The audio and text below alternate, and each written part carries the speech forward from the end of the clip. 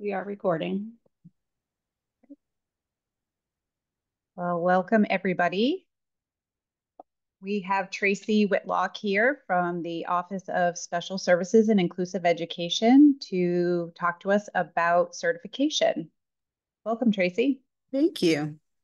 It's nice to be here. I'm going to go ahead and share my screen. I have a quick little presentation just to go over it with you. Let's make sure I open the right one.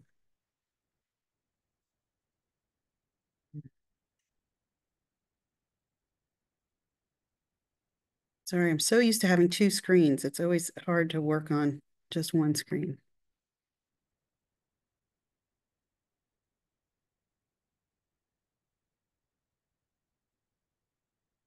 All right, can you see my screen? Okay, great. I'm just going to get started from the beginning. So, hello, my name is Tracy Whitlock. I coordinate special projects for inclusion out of the Aussie office. And under that role, I lead our PBIS work, our Math for Maine work, our inclusion work, and educator supports and transition. So if there's anything in any of those areas that you're ever interested in, I am the person to reach out to. But today I'm talking to you in terms of our certification supports and how I can help you all with your transition of FAPE. So the certification that we're going to talk about is Teacher of Children with Disabilities, Birth to School Age, the 282B. And conditional certification, the process for conditional certification is that anyone who wants to be conditionally certified with a 282, 282B, or K8 or 712, it's all the same. You need to have at least a bachelor's degree and 9 semester hours in special education coursework. And then in that first year of enrollment, you need to be enrolled in an approved program, which is there's conditional certification supports through the SEEDS project, which is Special Educator Engagement, Development, and Supports out of our office and in collaboration with the University of Maine.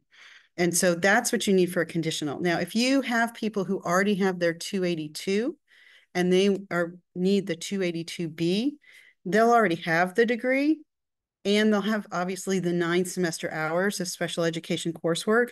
So they will be eligible to get that 282B conditional as soon as they apply.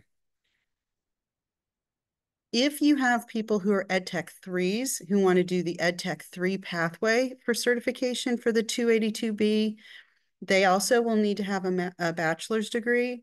Then they have to have 3 years of positive evaluations, signed evaluations, and they have to be employed as a special education teacher and be enrolled in a post-baccalaureate or master's approved program for special education.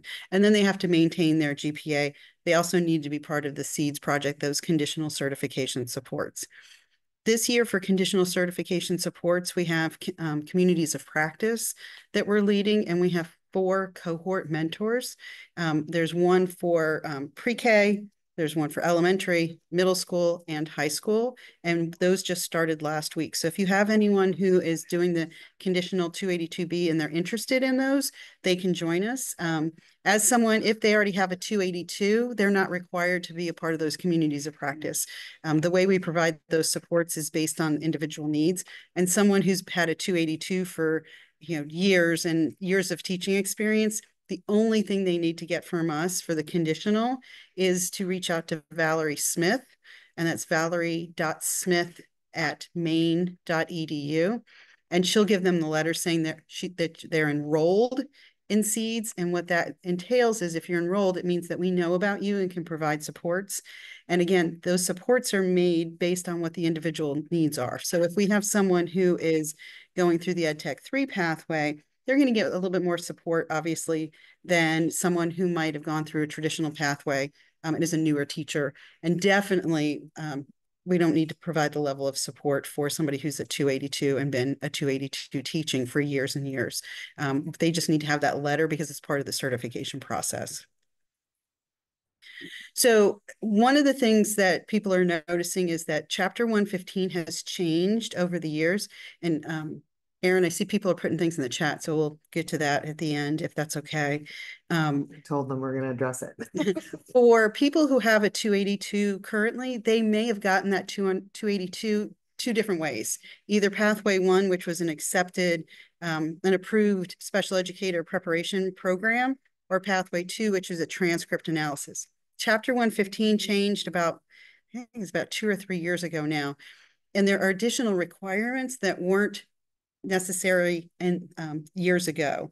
So what people are seeing when they're getting their letters for their 282B, when they get their transcript analysis, they're noticing that there's some additional courses that are going to be required because of the change in Chapter 115 by the state board. Those look like 3 semester. It used to be you had to have 24 hours in special education coursework. Now that's been broken down a little bit more specifically. So 3 hours each in evaluation, specially designed instruction, reading, and then at least one course in UDL, inclusion, types of disabilities, program planning, behavior, or special ed law. Another addition is there needs to be a 3 semester hour course in diversity-centered content related to today's classrooms, and a human development, ed psych, child development type of course. And then for the 282B, there's that 3 semester hours in teaching early childhood special education. And I'll give these slides to Erin when we're done, and to Sandy so that they can share them with you. So there are some supports that we're going to offer for your educators who need that 282B certification for this cohort 1. The first thing is there'll be a reimbursement for certification costs. To get a conditional license issued, it's $100. Then when they have their professional license issued for the 282B, it'll be another $100. I'm working with them. I've met with the list of people that I already have, and I'm sure there's more out there, and I can meet with them too. Setting up vendor codes so that they can be reimbursed, unless the SAU decides that they're going to pay the conditional, and then we would reimburse the SAU. It just depends on how you want to do that.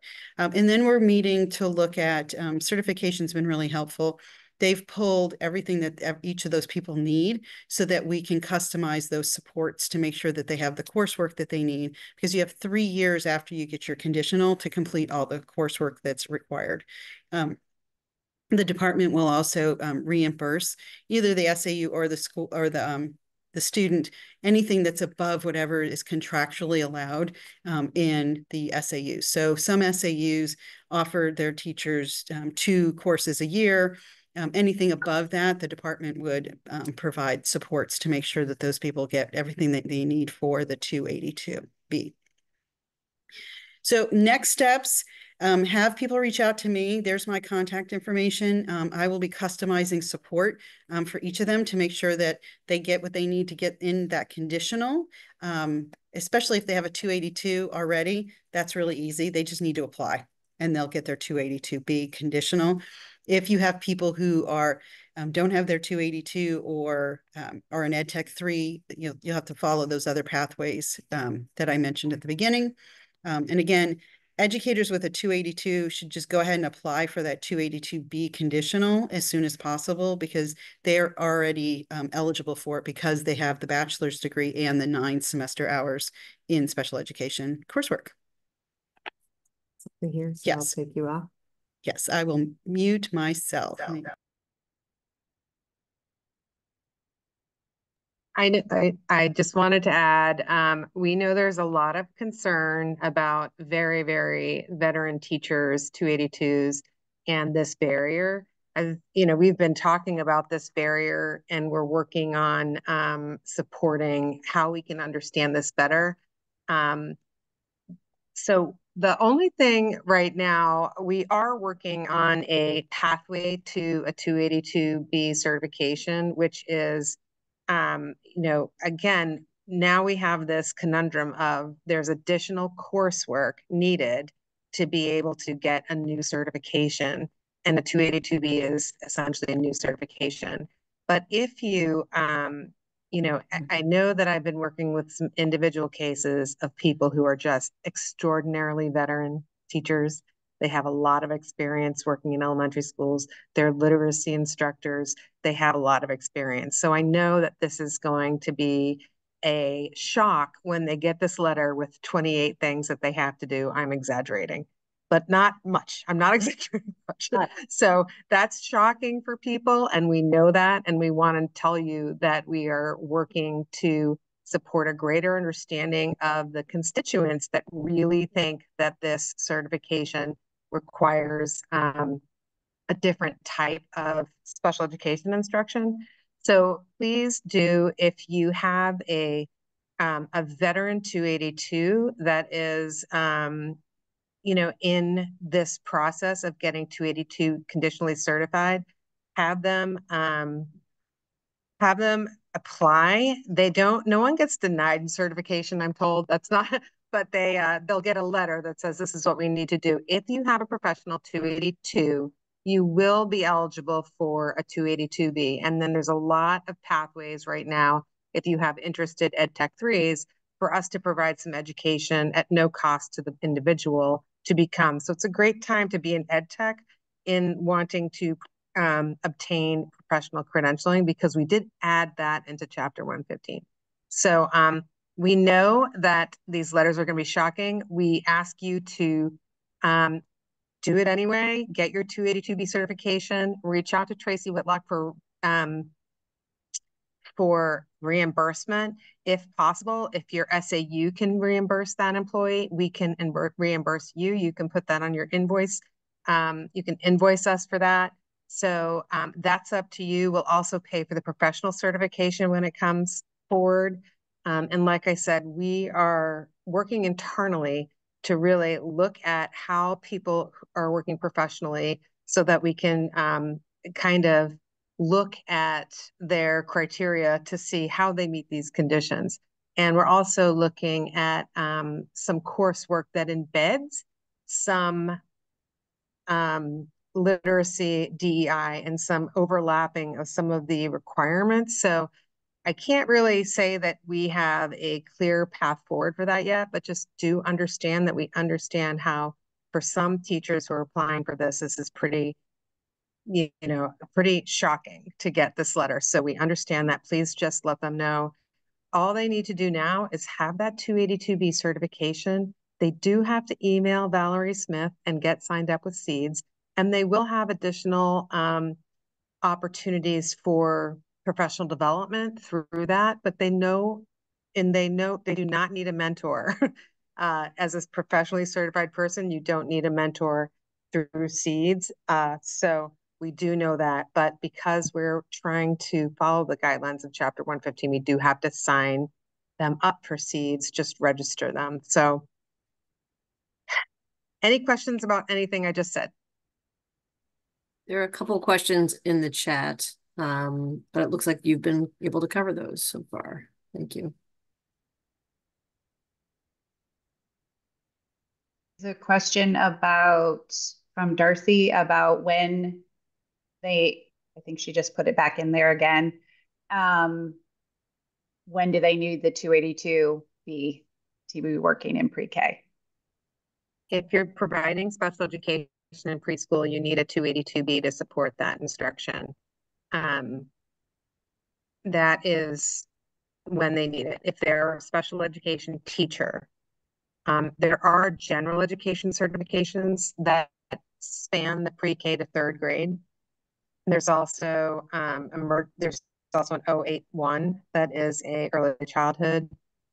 At some point, I feel like I've reviewed with you the different certifications, but if I haven't, I have a nice infographic to kind of show you who's on first with all of those.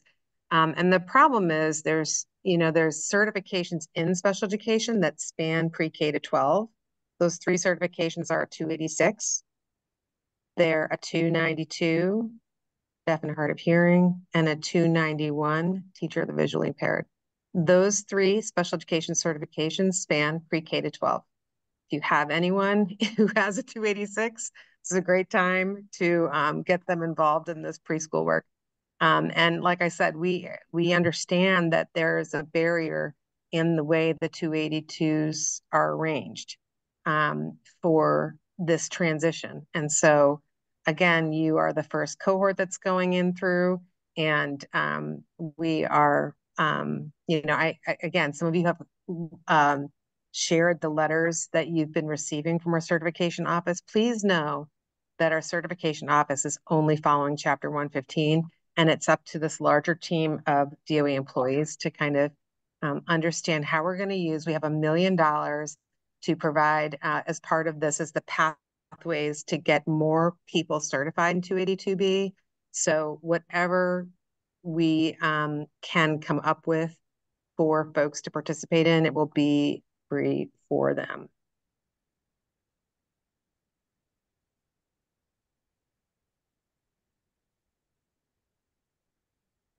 And to sort of build on what Erin is saying, Beth, I see what you're writing here. You know, certainly the transcript review is a process that that's the piece that Erin is speaking to, is that when we're able to see, you know, what the course explanation or course description or syllabus included, then a lot of times we're able to go a little bit deeper. When it comes to the requirement around diversity, equity, and inclusion, and culturally competent instructional content for this age group, that is, again, going back to what is required in Chapter 115 as part of the state board rule. So, you know, having some of the flexibilities built in around different competencies, demonstrations of competencies are allowable depending on whether or not that's articulated in a pathway. And that's something that the state board determines. It is something that the Department of Education then must implement. Megan, can you tell me, Chapter 115 was just open for public comment. Is it still open? I believe it is. I'm going to go to the rulemaking page and I'll drop it in. So any interested member of this group should write for public comment to Chapter 115. Sorry, I'm just going to mute someone. So yeah, you have the opportunity to give this feedback to the state board as Chapter 115 is open for comment right now. It might be a very powerful thing for you to be supporting expansion of pre-K programming in your SAU and what that experience has been like for Chapter 115. I know Beth, the person, because I worked with that person, is just like everybody should have a special education teacher with that much knowledge. She's just, you know, I mean, her resume is outstanding. So it is a shock, I think, to, you know, say, oh, you're not adequately trained for this. And that's not what it means, obviously, but it feels that way. So just know that this is a great time for you to give your public comment as cohort 1 to identify some of the challenges that have been, you know, making this expansion activity difficult. And Beth, to address the question about it should have been one of our first considerations. It was. That's part of the reason why we have the funding in place. But rulemaking outside of what is a Maine Department of Education rule is a bit beyond our control. And even back 2 years ago when this new rule was being proposed, the department had a lot to say about it at the time. And ultimately, the legislature and the state board moved forward with what we have now. And in part because of people's advocacy, including folks on this call, one of the reasons that the legislature went back to the state board in the last legislative session was to say exactly that, gee, what we did 2 years ago, even though that whole process took more than 2 years to do through consensus rulemaking, which is a very involved process, isn't going as well as I think anybody hoped it would. But it is a process that is taking some time. But the reason that we were so excited about the Pathways Project and the Seeds Project is that we are doing a lot of this work on the front end to say, how can we work with our certification team to still implement the rule as we must? And at the same time, how can we advocate through the rulemaking process that I'm about to drop into the chat with regard to what the real world implications are for how this rule is being implemented. I'm putting in the chat right now the proposed rule changes, including, you'll see right now, there are opportunities for public feedback. There is what are called conceptual conversations being held all over the state. And for each of those opportunities, there are Zoom opportunities also.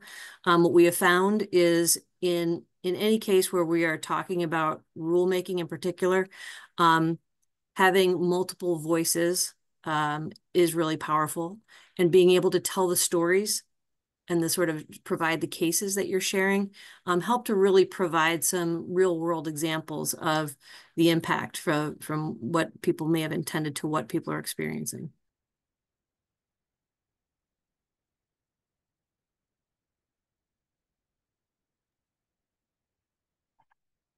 Thank you, Tracy. Without any, okay. Oh, do you have No, I was anything just else going to say, add? if there's no other further questions, we can shift to the next session. I mean, the next agenda. Yes, so next on our agenda, Jen is going to review the survey results about meetings. We wanted to gather your input to provide you the right amount of support for our cohort 1 meetings. And so thank you to everybody who filled those survey questions out. And Jen, I'm going to turn it over to you.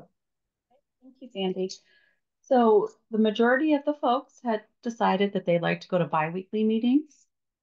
And Sandy and I kind of looked at the calendar to see how we can make sure we don't end up going 2 weeks without a meeting. So because of Thanksgiving coming up, believe it or not, that's right around the corner. So we're going to skip next week, and our next meeting will be November 6th. And then we'll go every other week from that point. And I will delete I'll adjust this link that we have to represent that. And Sandy, do you want me to go into the breakout rooms how we're going to do that? So for part of this meeting, we're going to break into breakout rooms where we will have facilitators there to do some Q&A. So the breakout rooms, you'll join the room that best fits your need. So we have a room for finance and data, for the superintendents, and for the special ed directors. And then for those who are in programming, can just stay right on this link, just stay right where you are. And Nicole, Jackie Hersom, and Lori Whittemore will talk with all of you. So I'm going to open up the rooms. So go ahead and join the appropriate room. And I think I did it right. I've never done this before. So can all of you see which room to join? You have to scroll down to the bottom of all the names, and that's where you'll.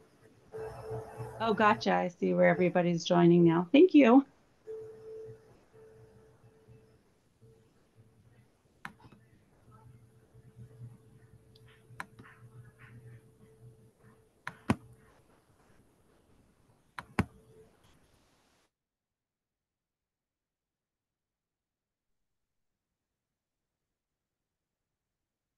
Do you want us to join a group in particular? Well, any CDS staff can go to any room that they would like to go to. Susie, maybe you would be best to stay right here on the programming piece of it.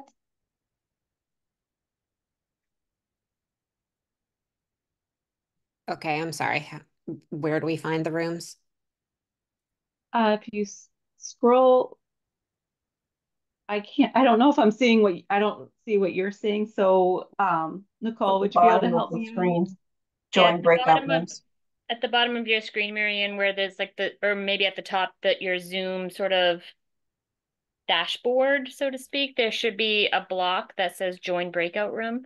Or if you know which one you want to go to, then Jen should be able to manually move you. Okay. Let me see. Hold on. Oh, there we go. more. I didn't go to my Moores. Okay, thank you. Or more, yeah, right. That's another option.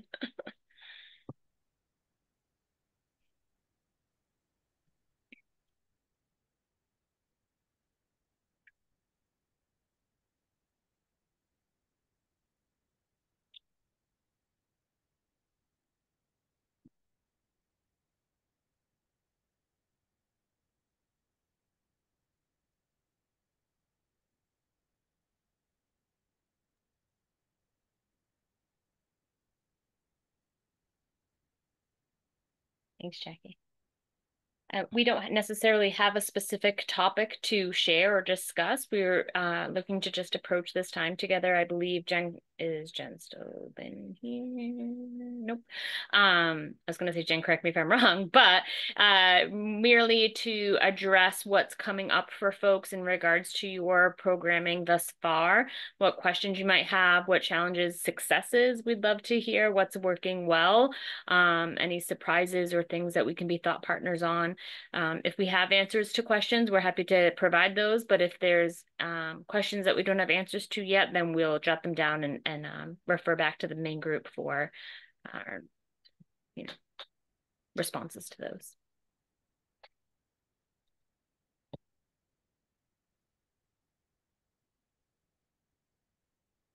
So, and I'm not sure what district y'all are from, so I can't ask specific questions. But I know our early learning team has been working to support districts in expanding public pre-K into next year. So I might just pose the question, are folks feeling like your programming that you have now are adequately meeting the needs of your 4-year-olds and any students that you have with IEPs, or are you feeling like expansion in the future may be necessary? Is that something that we can help you sort of think through? Just throwing it out there as an option. I'm going to jump in, Marianne and Callis. I kind of get the gist of how we get somebody into those cohorts of getting the 282Bs. And is it really just reaching out in that email and getting them on board? Because this is the part that we're struggling the most with is the 282B. The services, we're okay picking those up at this point. We have a new SPED director who's new to directing special services. She knows the world and has been a part of it, but not in that capacity. And so I feel like we're playing catch up in a couple of different roles that we hadn't anticipated. But the 282B is my biggest concern right now, and making sure. So just emailing, is it Tracy that we had on there earlier? I apologize. Yes, Tracy Whitlock. I did take a picture of her email, and so I just want to make sure Oh, that good. I was just the right looking one to. too. Perfect. Okay. I can put in there too. And I don't know. It might be helpful to have some input from our certification team around that, I don't know what else they may have to offer. I mean, I appreciate Tracy's expertise on this particular subject and her knowledge of what's available and able to support folks. But I mean, typically when I get asked a question like this, I'm sort of looking at like Leanne and other folks on my team to see if you get this too. I would turn to the certification team, but I'm curious. Well, I think in this case, reaching out to Tracy initially would be a really good first step in the process, because I think just based on what you can share about the background of the educators who are in need of attaining the 282B will help you figure out what's the best pathway to pursue. Tracy's really, one of her responsibilities is kind of coordinating that work in the SEED project and understanding these different pathways that people could follow. And so at some point you are going to most likely need to reach out to certification in order to attain that conditional certification. But I think Tracy would be a good first stop to helping you navigate that and knowing, okay, reach the certification, get this. Certification would certainly take a look at whatever the credentials or transcripts those individuals have and be able to determine what might be missing for them. But Tracy will be able to tell you what are the pathways that you could pursue to try to fill those gaps. Thank you. And the other question that I had, and I don't want to monopolize our time in the breakout room, but I'm sure others are experiencing the same thing where we've just now filled our special ed teacher positions, let alone the 282B that's now required. And so one of the things that we would like to do is we have an amazing Ed Tech 3 that has her bachelor's degree, and we've been encouraging her to go back and get that the certification. But now the 282B may be, an great fit for her. And so is there that wiggle room to say that we'll be meeting the criteria of the 282B if we take that pathway as well? Yep. believe that one of the examples that Tracy shared this afternoon is specific to people who have their EdTech 3 certification that gets them into that pathway. So they'll have to get into an approved program and document that they are part of that program, but that will get their foot in the door to get that, get them moving in that direction. Okay, and that will suffice for us making progress toward that certification. Obviously, you know, they're going to have to work with other people along the way and things like that. But I don't want to be left all year Right. without meeting a requirement. That's my only Yep. concern. Yeah, Marianne, I think that would be a really good question to pose to Tracy. I don't want to misspeak and say that that's all that they would need because Okay. this is not my wheelhouse, but I think she'd be able to answer that specific question and whether or not they are working in a capacity where someone else is, you know, overseeing them. Maybe they're working under someone with a 282. Okay. That would be a better question for her, whether it's going to completely satisfy that requirement or not. Perfect. But I No, do know there appreciate is a pathway for EdTech 3s to get in and get going on attaining the 282B. Great. Thank you. Yeah. Cheryl, did you have a question? I saw your hand up. Sorry. Yeah. Well, I guess more a comment. So I'm a special ed teacher and I've been an administrator for many years, and I'm administrator and special ed teacher in the position I'm in now. So I have the 282B conditional, but I was required to take a few more classes, which I've taken 2 of the 3 that I needed to take. Plus, I'm in the Maine Roads to Quality Professional Development cohort.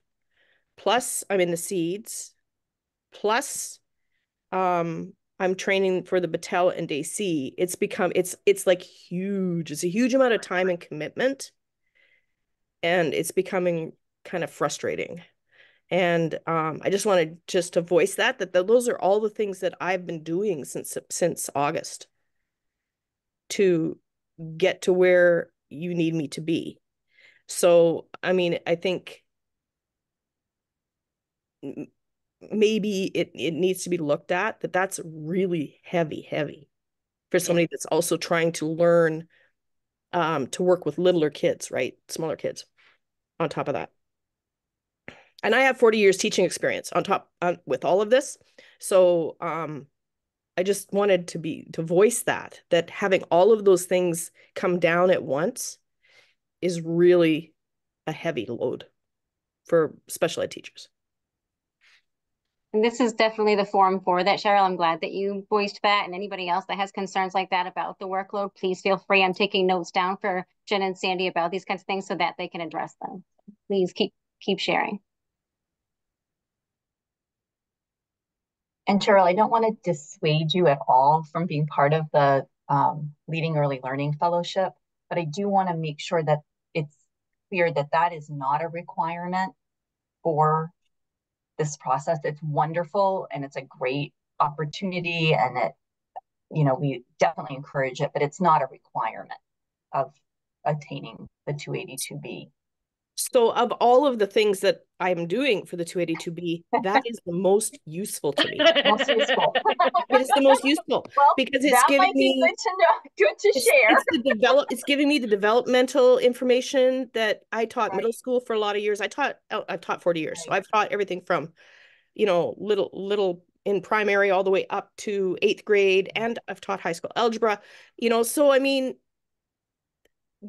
just having the review again of the little has been great for me, and that's probably the most useful piece of this. Well, the other piece, so I don't want to get that up.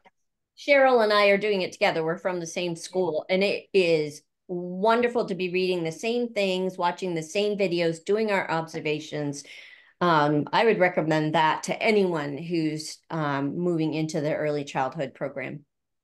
Thanks, Leanne. Thanks, Leanne. Yeah. And on top of that, really it's getting us into the pre-K classroom and observing a couple times a week, both of us, with a brand new teacher. So in both the K and the pre-K.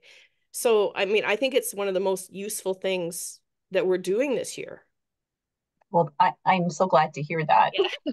really heartwarming. And maybe there's a way to leverage that as, you know, that would be great feedback to offer the state board in chapter 115.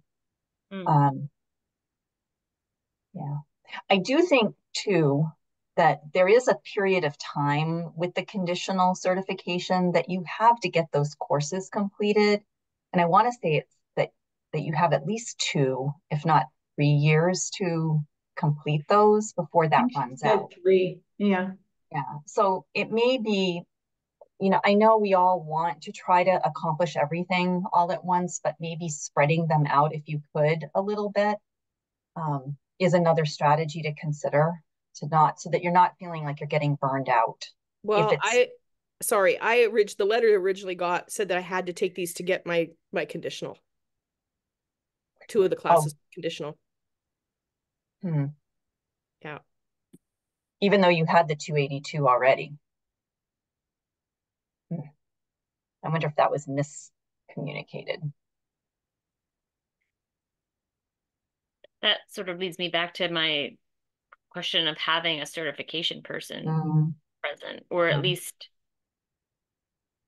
3:40 in the afternoon. My brain is a little bit fried, but I can't think of the word, like on hand, right? Like at the ready is what I was trying to get at. Nicole, it may be good to bring that topic up in, you know, one of the weekly meetings to say, could we bring someone from certification? Would that make sense? I'm also thinking though that just a good practice, you know, I try to keep in mind that certification is receiving hundreds of requests all of the time from educators, and they're doing their best to try to go down through transcripts and currently held endorsements and match all of that up. There are going to be instances where they might look at something and not realize that's, you know, would have counted for this. So I think getting that first letter back from them, it's a good check on your part to say, okay, how does this seem to line up with what I think that I have accomplished? And then if you don't think that they have given you credit for something that you should have, or something does not seem to be matching, go back to them and say, hey, can we take a look at this again? Because it may be that something they just didn't realize. And sometimes they'll even come to us and say, hey, the educator has said that they've taken this particular course. Can you take a look at the course description and let us know, does that look like that fits what they need for this particular requirement? And then we can take a look at it with them and maybe give them a hand. So it, you know, take some time when you get those back to give it some due diligence, but don't be afraid to reach back out to them and say, hey, I've got some questions. Can you give me a hand with this?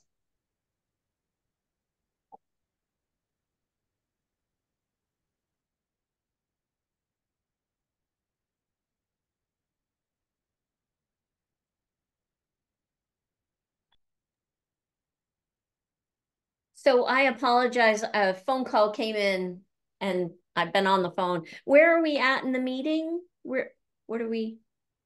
Yeah, good question, Leanne. So we broke into smaller breakout rooms from the larger group by like roles. So the folks that stayed in this room are those that have sort of oversight or what have you, of the programming that you're offering. And then there's a group for superintendents, a group for finance data folks, and a group for special ed directors, which you're welcome to join one of those if you feel like that would be appropriate for you. And really, we don't have any planned presentation to provide. We were just wanting to get folks in their like groups where they could have a common conversation and use common terminology and vocabulary with each other to help answer any questions or, you know, be thought partners on anything. We were finding that in the larger group, some of the information we were providing was useful for some, but not all. So in an effort to try and address the needs of all team members that are working together in districts, this was just an idea that had popped up. So we were just chatting, as you know, about the certification piece, but I'm happy to open it up around, you know, bigger programming, questions, successes, barriers, anything like that, needs for expansion, needs for funding. I don't know. I mean, we're not going to have all the answers, but Jackie is taking very good notes. So I trust that she'll jot it all down. Thank you, Jackie. So appreciate I'm actually a superintendent, so I think I'll pop over and join them. Sure. Do you see how to do that? Got it. Okay. Thank So you. I did that and I didn't pop into that group. Oh. And now it's gone. Um, I'm content staying here, but I did hit superintendents and I just stayed here. So I just wanted to let you know what As happened. you get on the list. Yeah. Did somebody get turned over to be the host? Jackie, did Jen Hopkins happen to make you the host? Or Lori, or I don't know. I don't see a host anywhere I there. know, because if somebody was the host, they'd be able to actually move people into those rooms. Right. But I don't without see where that capacity, no. I do see next to the more now join breakout rooms with four Yeah. little squares. I didn't see that earlier. Yeah, I pulled it up and I can see finance and data. There's 5 people, superintendents, there's 4, special ed directors, there's 16. You just click join. Right, but Yep. mine doesn't have that anymore. I clicked on the superintendent and then it went away. So my more doesn't have the join breakout Oh, room anymore. So just letting you know, I'm okay staying here, but there's a glitch somewhere. Somewhere. The join the breakout rooms is not inside the more button anymore. It's right next to it on mine. See if you can see it right next to the more button.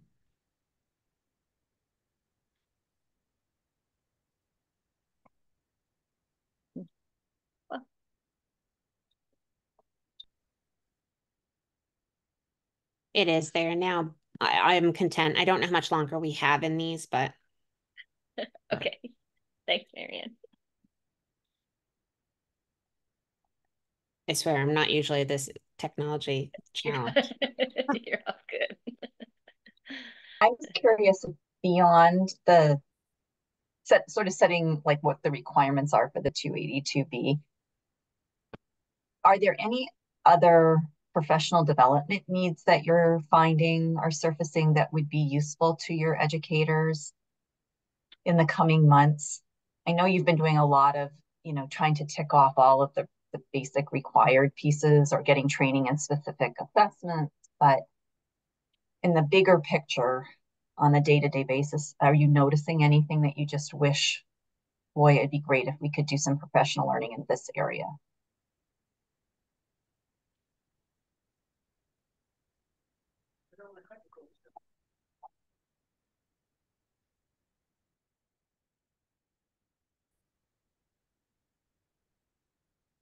I'll jump in and just say that I think breaking out in these sessions as to specific roles is going to be tremendously helpful, because a lot of times the meetings went in so many different directions that I didn't feel like they were utilized for everybody appropriately. And Yeah. so giving the time for people to be able to ask questions and not be in a group of 60 people will be much more helpful than the previous format. I'm looking for Jen Hopkins and I realize she's not in this room. Are you guys feeling pretty shored up right now? Are you wanting to rejoin the large group or do you still have more that you wanted to talk about? I think we are technically the large group, the main room, but I don't know where Jen went also. And I think we probably are feeling pretty shored up. I mean, we had some conversation to continue on of Tracy's presentation, but I'm happy to do whatever the larger group wants to do, Erin. Okay, I feel like I want to just end the chat rooms. I feel like that might be really, Yeah, if the so other I'm groups gonna, are ready, I'm that's fine. okay, I'm gonna pop into another room. I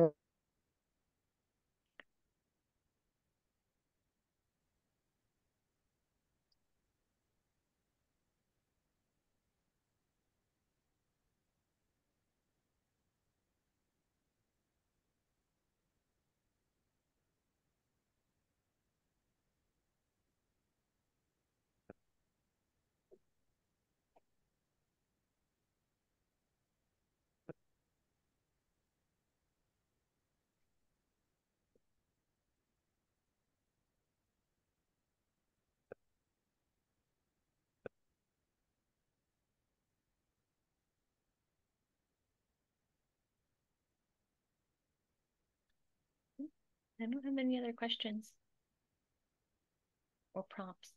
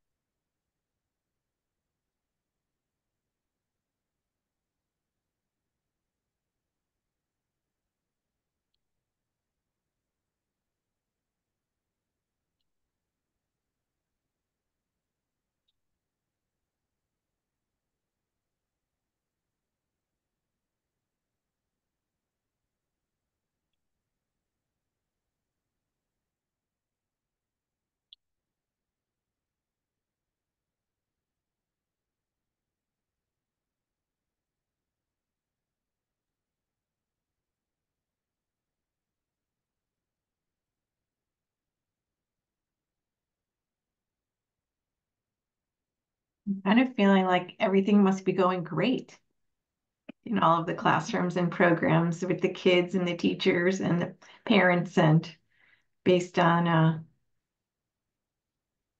kind of like no conversation right now. But would it be helpful to have like some topics of things that you know, might be having some challenges with for breakout rooms like this for the programming side of it? Like what are we talking about when we talk about programming in general?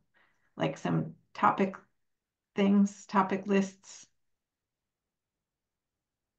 Gotcha. And Cheryl has her hand up. Sorry, I don't mean to monopolize. I do have a question. Good. We had a student that we were just contacted by CDS who told us that they had been referred a student and they made a mistake and they had gone through the referral process to the evaluation process with the student, and they're actually in our area. So they've now handed them off to us, and it looks to be a speech evaluation. So just my question is, and this is probably Leanne Condon's area, the child is not in our early childhood program, but is in our area. We would be providing speech to that child, speech services to that child. Would we be reimbursed for that if they're not in our program? When you say they're not in your program, you mean they're not enrolled in your pre-K classroom? Yeah, no, I think yes, Lori, right? What more I'm looking at here? Yes, Yeah. you absolutely would be reimbursed. If they're 3 to 5 and they're in your catchment area, regardless of where they are physically, you'd be reimbursed. Okay. You can count them as one of your children. Oh, okay. Yeah. Good. So it's not just speech, you get the full allocation for that child. Cool. All right. Yes. Yep. Great. Thank you. You're welcome.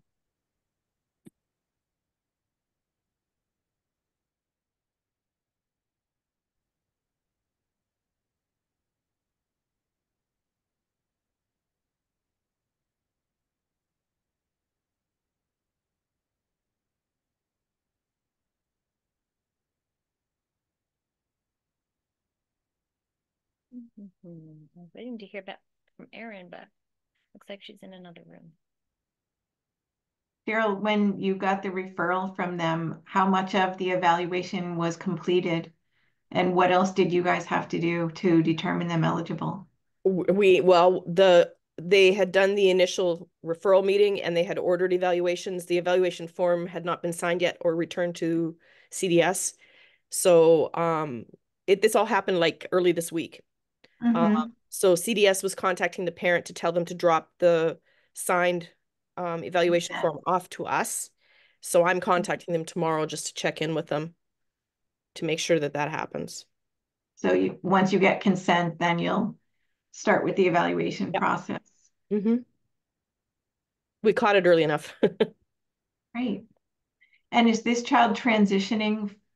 Had they been receiving early intervention services? No. No, but they're in the Head Start program. Okay. In the next town over. So they were like a 3-year-old or? Yeah, it's a 3-year-old. I don't know that they even know that we have a program here. So at least when we get the mom in here, we can at least talk to her about that too. Yeah. How do you notify the people who live in your community of the availability of preschool special education now that you're offering FAPE services? We sent letters out to all the doctor's offices and have checked in with them for referrals. And we've advertised, we've put things out, we've word of mouth. We're a very small community. We've only got 27 kids in our school, total K to or pre-K to pre-K to 5. So we've put posters out, Facebook. We've done everything that we can to get things out there to the community so that they know we have a program. Wonderful. Great. Yeah, we need to start collecting the great ways that you're notifying so that we can kind of share with everybody else to say, like, here are some practices that have been effective in notifying our community of the availability of preschool special education services in our district now. I see we collect Caitlin that on the has gen her ed side. hand up. Sorry. Nicole. No, all set. Go ahead, Katie. I did have a question about our high cost kids. Do we know yet whether the higher cost kiddos will get additional funding?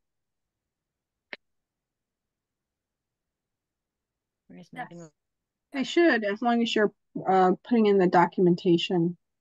Okay. Yep. And then my other question is, how many other area districts are servicing, like in a larger volume, are servicing 3-year-olds? Because we currently are just like, a few 3-year-olds are getting some services. We're doing a little bit of that outreach with speech or OT for 3-year-olds in our area as FAPE providers. But is anyone doing a 3-year-old class at this point? I'd be curious to hear that as well, Kate. To my knowledge, as far as including 3-year-olds that are typically developing and don't have an IEP, or do you mean just students with IEPs? I think the goal would be to have like an inclusive classroom in the end. Obviously if we have a student with high needs, that's 3 that isn't getting any services, it's kind of case by case. But like the goal would be to continue to add those services for our kiddos and have an inclusive classroom. We're not there yet. I will tell you, there are several people that are operating 3-year-old classrooms. RSU 35, I think, is operating one, and also who's on this call somewhere. And then, yep. And Scott is that person. And Scott had a great idea that I spoke to him about, but also RSU 57 has a 3-year-old program. I thought your idea, Scott, about that was so great. Why don't you share it? Yeah. First of all, how do I say your first name? Is it Caitlin? I apologize. It's Caitlin. Okay, it's nice to meet you. I'm Scott. So I have 3 3-year-old sessions and a special purpose classroom that serves 3 and 4-year-olds. Now I like what you said, because you're like, well, that's where we eventually like to get to, because that's where I'd like to get to too. So right now what we do is we just bring the 3-year-olds in for the FAPE offering, and we do their related service and give some some SDI just to get them into school and get them familiar with it. That's worked really well. What's lacking for me is the typical peers. Because in every program I've ever started in other places, I always tried to have a 50-50 ratio of students with disabilities and typical peers, or else I don't know exactly how to say this.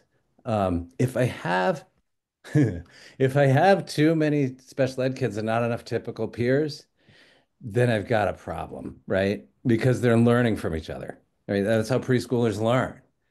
So it's really important for me that eventually I get to the point where we're talking about some typical peers too, because it will just be better for kids. But I will tell you, having a 3-year-old classroom and busing those kids from the daycare and giving them the experience of having a teacher and the speech pathologist and everything else and the principal has been a really good thing um, for kids. So, I mean, if you ever need any help or want to talk more, you can always email me. You had talked though, Scott, about potentially doing a lottery in your community for Yeah, some I mean, there's 3-year-old different ways to spaces.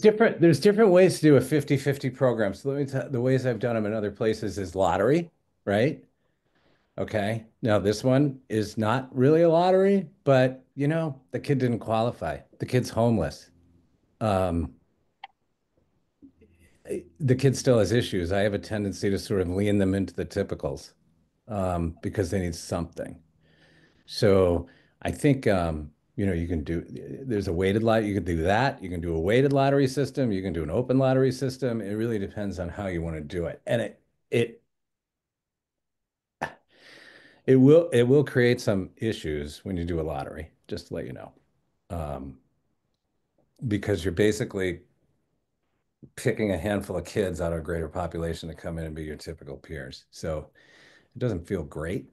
But until we have universal pre-K, that's what we're going to do. And so that's where I'm at with it is how do we make it better? So Another way that I've heard that done, Scott, is that if you have your pre-K screening events and there are children who didn't qualify as children with disabilities, having those kids be your typical peers because they could really benefit, probably because there were concerns around their development. Those kids and can that benefit I've from. used that model too. It's the lean. Yeah. I mean, basically you're taking the kids that didn't qualify, you're taking the kids with other issues and you're giving them something that they need but don't qualify for. So actually that's been the most successful thing that I've done is um, include those kids on the margins. So Awesome. So you have a question? Yeah, I think for us, our concern is we have like 2 kids, and it's really not a classroom, for 3-year-olds. And so they need that regular ed setting. And are they better off in like Head Start where there's more typical kids, or do we create a 3-year-old classroom because we don't have, we have 2 kids, don't need self-contained, don't need that special ed. They need that regular ed and, for speech or whatever. And we decide that they need that. What do we do? If we put them in our 4-year-old program, they could be in there with a kid that turned 5 on October 15th and they're 3, like 3 in a day. And that's a big disparity at that age because this is a typical, what's our 50-50 classroom? So I think that's where we're struggling being a rural district. How do we like position these kids? Like where should we shuffle these families? And is Head Start, which here has a wait list. So we can't say, oh, they could go to Head Start or what do we pay a local program to provide, or do we create a program as well? So those are our big long term. I think that's what Katie was alluding to a little bit. Not to speak to her, but those are the conversations we've been having. Do 3-year-olds belong with the 4-year-olds? And Nicole adds, even offering a play date a couple times a week for children to attend for a few hours can help hugely in accessing typically developmental peers and potentially identifying others in the community. So doing some kind of community offering a couple times a week, very, very creative way. Thank you, Nicole. Great idea. Also the build it and they will come idea. So if you have just a small number of kids initially, word gets out and then you start getting other kids who parents have concerns and other families who need childcare. So sometimes it's just do it and then it will grow. And I'm going to just pop in to just say I would always consider making a referral to the Head Start program, only because even if right now there's not a space, knowing the selection criteria and the fact that programs are expected to serve at least 10% of children who have identified needs can often, when a space does become available, that through that selection criteria, they may be able to accommodate that need. So I would at least, talk to the program and perhaps get them on the wait list. So they might be able to step in and provide those services.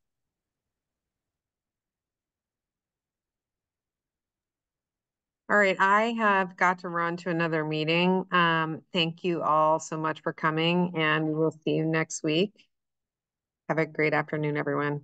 Not next week, week after. That's what I meant. November 6th. November 6th. Bye.